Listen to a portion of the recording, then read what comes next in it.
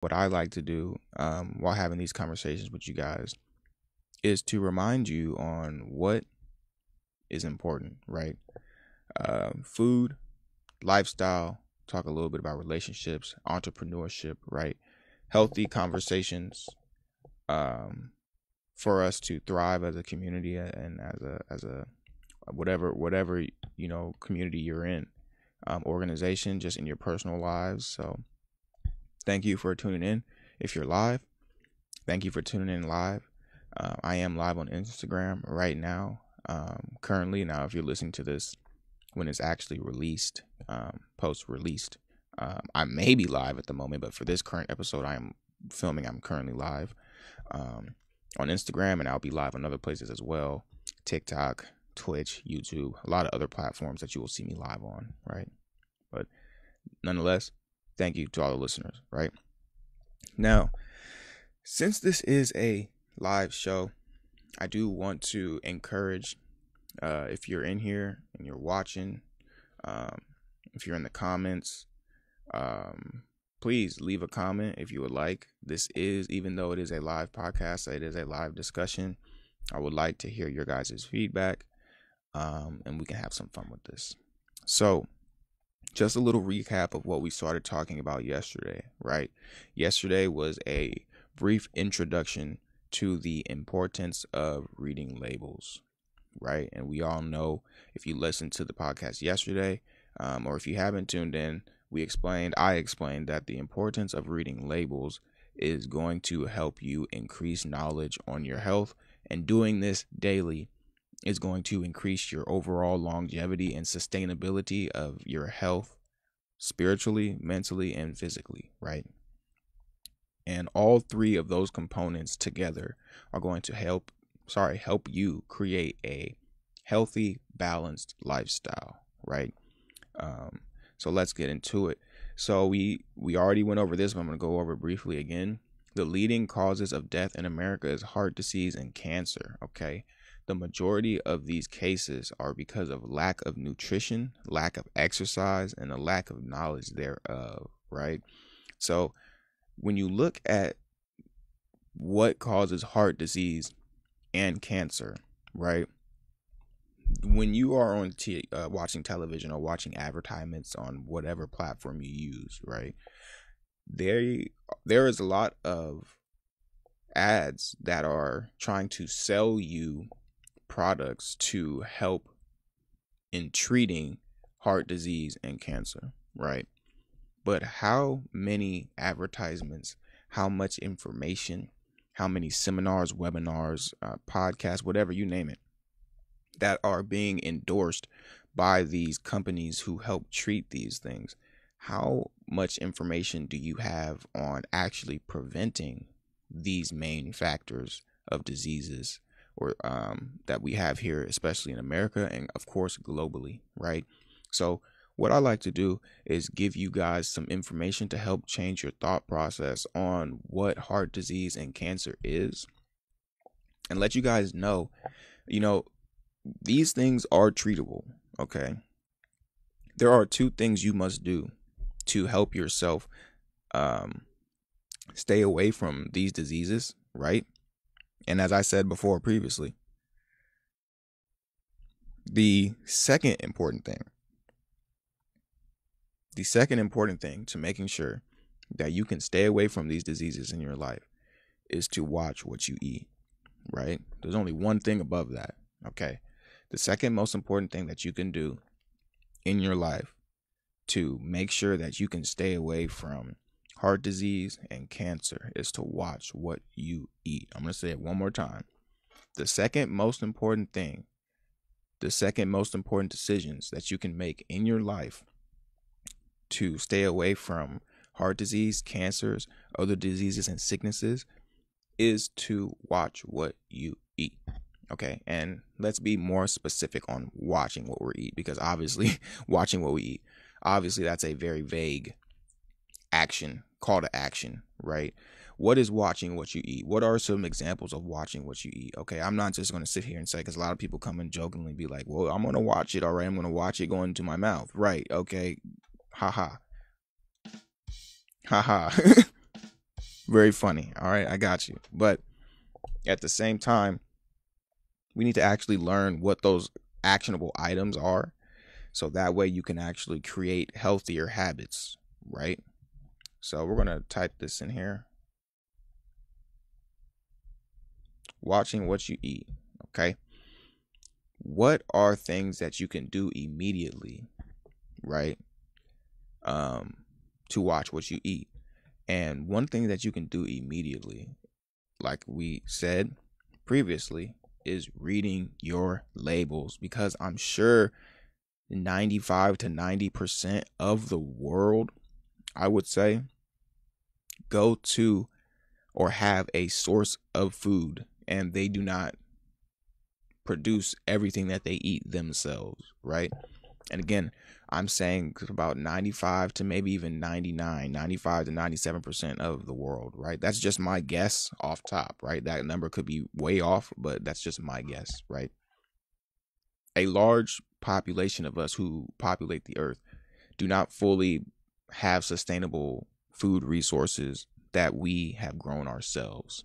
So, and that if since that's the case, no matter where you're getting your food, if it is a farmer's market and they might not have an ingredients list, it is finding out what your food consists of, right? And that is what this is about. So let's continue. So let's talk about the main killer ingredients, right? The main killer ingredients. The most common ingredients is spot that are artificial and cancerous to the body. Okay. Now, there are a lot of ingredients, but we want to keep this quick and simple, so we're just going to narrow down a few. Okay. The easiest ones that you can spot off top are artificial colors, artificial sugars, and artificial preservatives. Okay. Sometimes, though, these can be tricky, but as you see when you start reading these labels, if you have not started reading these labels yet, you're going to see that these are the most common as well. That's why I say it is the easiest to spot, since they are the most common. So when you're looking at, we can actually bring up an example. Let's take something that people eat every day, right? Let's look at Jolly Rancher ingredients, right? So here's just a quick overview of Jolly Rancher ingredients. And this is off the Google website, right? I just typed in Google search Jolly Rancher ingredients. Jolly Rancher ingredients vary by product type, but typically include sugar, corn syrup, and artificial and natural flavors. Okay. I didn't put corn syrup in there because I consider corn syrup both an artificial color and flavor, but corn syrup is another one of the main killer ingredients. And when I say killer ingredients, I'm not saying like, oh, this ingredient is killer, you need to use it. I'm saying these ingredients will literally kill you. Okay. That's exactly what I'm saying. These are the ingredients that are what the main causes of these lack of nutrition, heart disease, cancer, sicknesses, and many other diseases, right? These killer ingredients. Let's look at the Jolly Rancher fruit chews. Fruit chews, okay? Sugar, corn syrup, vegetable oil, malic acid, gelatin. Now let's pause. Let's pause right here, okay? Now I'm gonna actually go in depth later on when we start breaking down each of these killer ingredients, right? Because when you start breaking down each of the killer ingredients, it's just more and more like, wow, I did not know that was in that, right? And on top of that, when you directly correlate to, wow, I've been eating that this whole time, and then you're like, wow, this is why I've been feeling this way, this is why I've been diagnosed with this, all these things are literally going to make sense, okay? And it's also going to make sense on why us actually coming together as people and trying to have our own food resources is more than just a hobby. It's more than a goal that you may feel is unattainable. And actually, you will see that it's more of a necessity investment for the well-being of our lives, right? So, gelatin. If you don't know about gelatin, sometimes gelatin will have pork in it. And if you are not aware, pork is not an animal that should be eaten at all. Okay. It was not the pig was not created to be eaten. The pig was created to keep the earth clean. Okay. It was never created to be eaten. So let's do your research. Gelatin has pork in it, but we're not going to get super in depth in these. We're just going to read the ingredients of the Jolly Ranchers. That's just a quick little intro, right? The fruit chews have sugar, corn syrup, vegetable oil, malic acid, gelatin, cornstarch, glycerol, monosterate, artificial colors, lactic acid, sulfur dioxide, mineral oil, and soy lecithin, right? Now, like I said, I'm not going to go super in depth with all of these, but sometimes lactic acid, sulfur dioxide, mineral oils, and soy lecithin can be created through the use of natural ingredients, but also processed with chemicals, so therefore it is not natural. Okay, you can get soy lecithin naturally from certain types of fruits and vegetables, but for the most part, the Jolly Ranchers, they're not doing that. Okay, can almost guarantee you they're not doing that. Why? Because Jolly Rancher is a huge company that is not really concerned about your well-being. Let's put it that way. All right, they are more concerned about capitalism and how to make the most out of the simplest things. Let's be honest here. Jolly Ranchers are a simple candy to create, considering that they don't have a lot of food in them. What is a Jolly Rancher? It's literally, I'm going to read it to you, a bunch of sugar, syrup, and artificial flavors. How much food was in that ingredient? I'm going to read it again. I want you to tell me how much food are in these Jolly Rancher ingredients, because it's not much food. Okay? Sugar, corn syrup, artificial flavors, and natural flavors. It's literally sugar and corn syrup. That's the most possible food that you have in a Jolly Rancher. That's not candy. Candy can be sugar and it can be syrup, but not this type of sugar and this type of syrup and not this type of artificial flavors. This is almost like eating plastic. Honestly. All right. So those are some of the ingredients that you'll find in your everyday Jolly Rancher, right? And think about how many Jolly Ranchers you could eat in a year as a child. You know, you might go through 100, 200, 300, 500,000 Jolly Ranchers. That's pretty bad. It's pretty bad. And those are the things, and these are the habits that are being groomed into our youth, that are being groomed even as we grow into adults, and we just kind of bypass them. And then when we get older, we're like, yo, how did I get cancer? And it's like, dude, you've been eating gallons of sugar, high fructose corn syrup, artificial flavoring.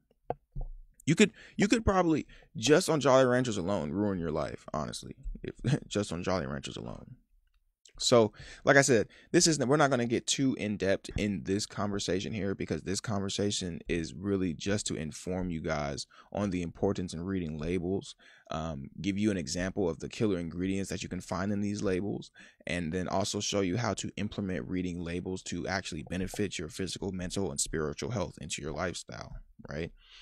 So let's conclude with, in order to create a society that can be healthier, smarter, and enjoy life, we have to be able to say no to artificial flavors and ingredients that the FDA and other industries are forcing onto society. If we as people do not take control of what we eat, we will be manipulated by the capitalism of society, right? Unfortunately, we have to keep it real here. We can't cap, right? We can't cap. If the FDA was actually concerned about our health, they would make sure that we are not eating chemicals, right? Unfortunately, the FDA is a part of this machine that is capitalistic, right? Because whatever the FDA allows, they will be funded to keep being open and keep making decisions, right? But we as people really need to hold the FDA accountable, right? Because if you're going to call yourself a food and drug administrator, your main priority is to make sure that what we give our people is what is going to help keep them alive, help them be sustainable, and help them be healthy. But the sad truth is about our country right now in America, I can't speak for everywhere, right? Because I'm not everywhere. In America, the Food and Drug Administration does not have your best interest. So until that changes, my stance will stay on that. And I'm not afraid to tell anyone that, because it's the truth. And we shouldn't be scared to have a voice in this country. That's what, this country was founded upon, right? So it has to work in our advantage, right? If we're being truthful, there's nothing to hide, right? Unfortunately, the FDA is allowing all of these flavors to be in your food, right? We also have to remember that the FDA is a Food and Drug Administrator. The FDA does not stand for Food and Health Administration, okay? The FDA is a drug administrator. So if you look at the ingredients that we just read, a lot of those ingredients can be used in drugs, right? And drugs are not healthy at all, okay? So for example, if I have a headache, a lot of people want to just, if you have a headache, you want to take ibuprofen, right? That is a drug, and that drug may relieve pain, but all it does is tell your receptors to not feel the pain. It's not telling you, hey, my headache is letting you know that something is going on, and it is not curing what is causing the headache. All that it is doing is actually weakening your brain, your cells, your receptors, your nerves, on top of adding all of the chemicals in there that is going to mess up your digestive system and cause many other million side effects that you hear them read super fast on the commercials. If you take this and you have heart disease problems, cancer, and you can end up with all of that. That's what the FDA is administering to our people. So unfortunately, we have to, for one, put pressure on the FDA to let them know that we are paying attention and we are watching what they're doing, because if not, then we are literally just going to be turned into robots. And you also have to know that the FDA is part of the depopulation plan that is going on right now. Okay? If you don't believe me, look up what Kamala Harris said in her interview. She admitted, you can type in, you can look these exact words up. She said that in order to have children breathe cleaner air, we need to invest in depopulation. So she's basically saying invest into killing people. How else can you depopulate the earth without wiping people out? So you have to think, where is this going? I know we're in a situation where it's either, for president, you got Kamala or Trump, and I'm gonna tell you, each to their own on that.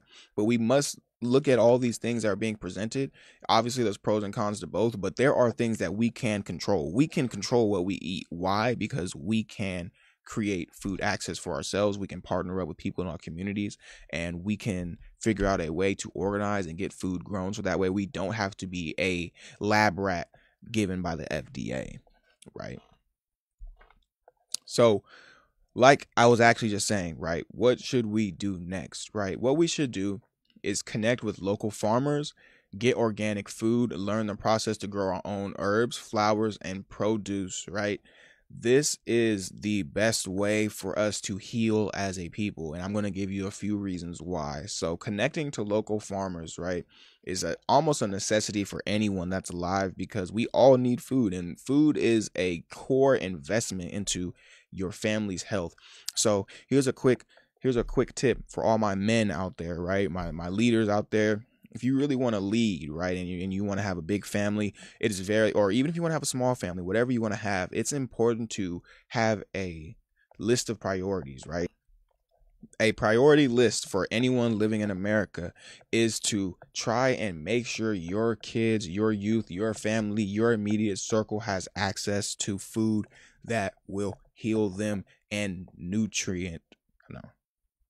give them nutrients. Yes, that is going to give them nutrients, right? So what does that mean? When you go to farmers markets, introduce yourself to these farmers, ask them how they grow their food, ask them what is in their food, and if possible, if possible, ask to be a part of the process. Okay. And I gave this quick tip earlier, literally earlier today, right?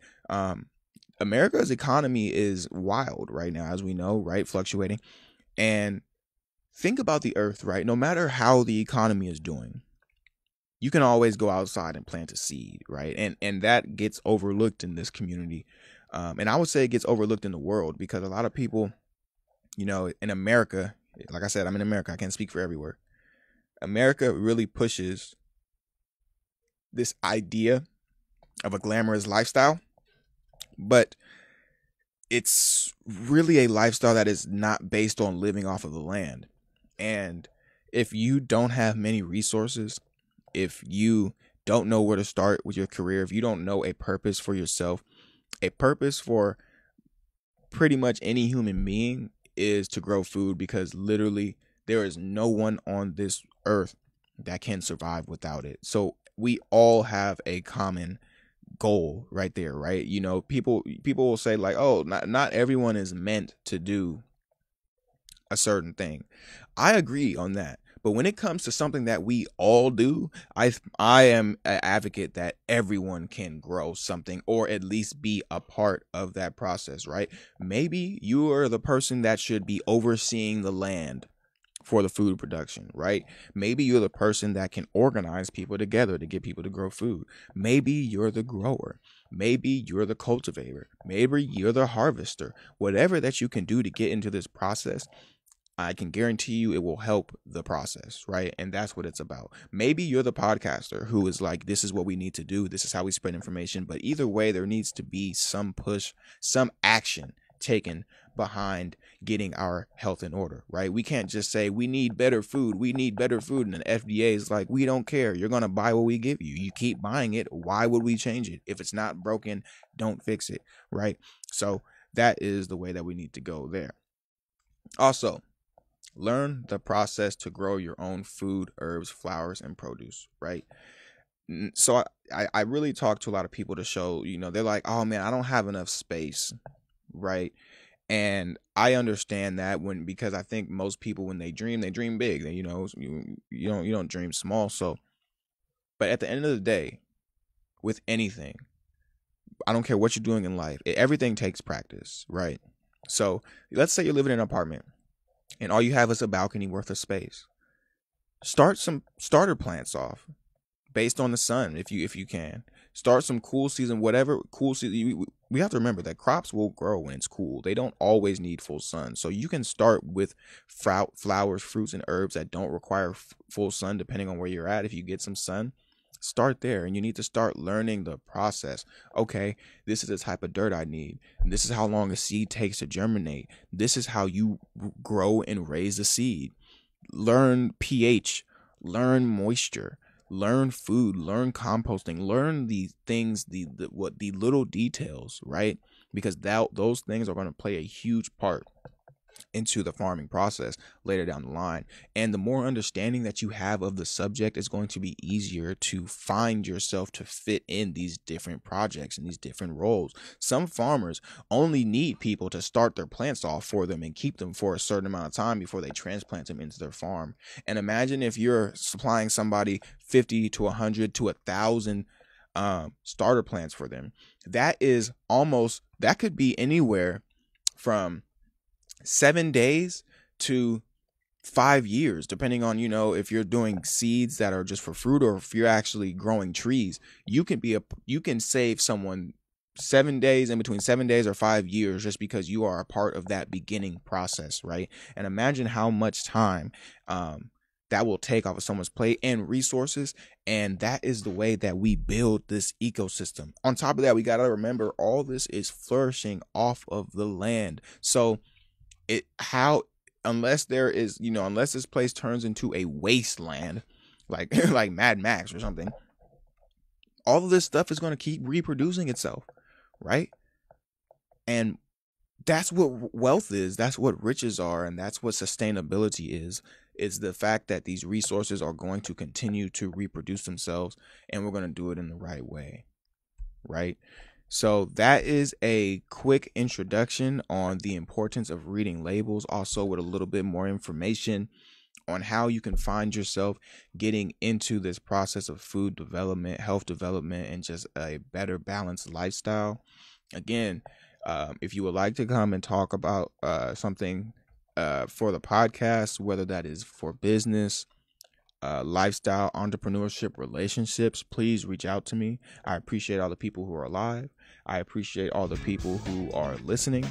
And I hope you guys have a great rest of your day. We will talk back in soon. Peace.